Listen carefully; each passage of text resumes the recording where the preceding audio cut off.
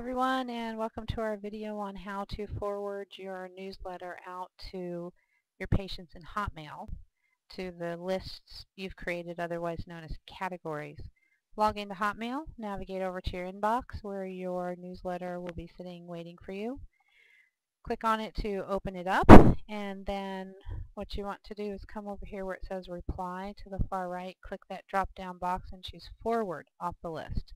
And that'll bring up the box that's going to allow us now to address it to our patients. So the first thing you want to do is show the CC and BCC. We don't send out to patients using to or CC when there are multiple patients because that violates privacy.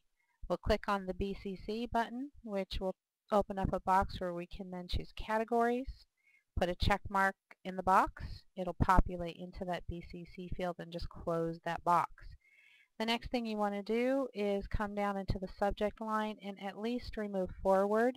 Many of you will probably want to put your own clinic name in there, so we'll call that Health Walk Newsletter.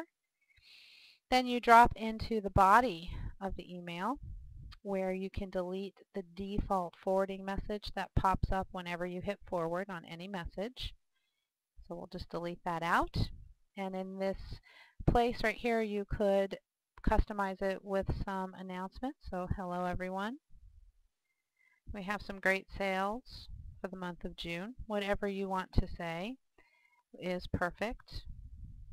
In here, the other place that you can do some customizing, if you'll scroll down in the message, you'll find a section here called announcements, and this will have actual health tips in there.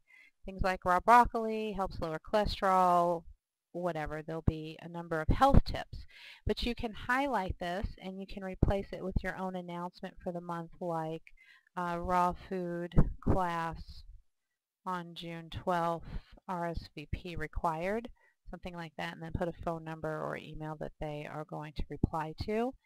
You may just have a couple of announcements and want to keep a couple of health tips. That's fine.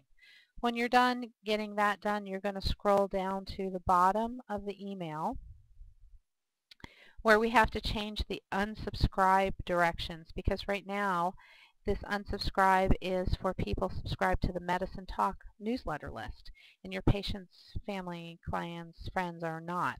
So let's just delete that information out of there, and we'll go all the way to deleting out the Medicine Talk information as well, and we'll just simply add in there to unsubscribe, reply with remove in the subject, whatever you want to say, just so that you know if you get an email like this, they want to be removed and not be emailed the newsletter.